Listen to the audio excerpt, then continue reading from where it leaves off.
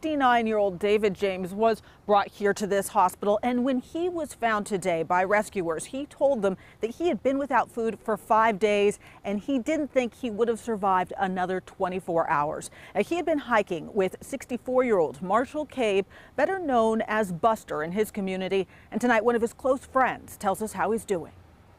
A lot of people were concerned, but I've known Buster my whole life.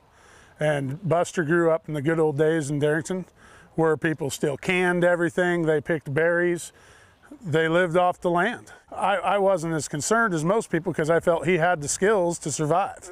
David, I didn't know David as well, but it sounds like they got separated and Marshall walked all the way out. He went home and he says, I was fine, you know, he was good.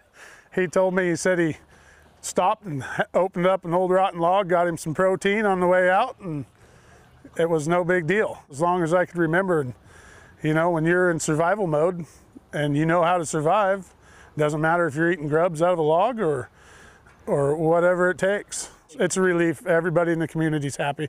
You know, here it's a tight-knit community. Everybody knows everybody, and when one of our own goes missing, the whole community feels it. And it was a relief to the whole community. There were people cheering, honking horns. It was quite the homecoming when he came home, you know.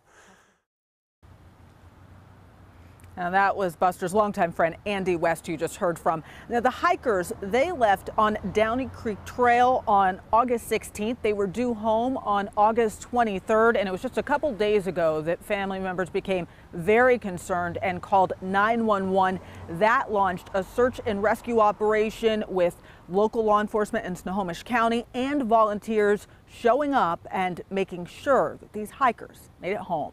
Live in Arlington, Natalie Swaby, King 5 News.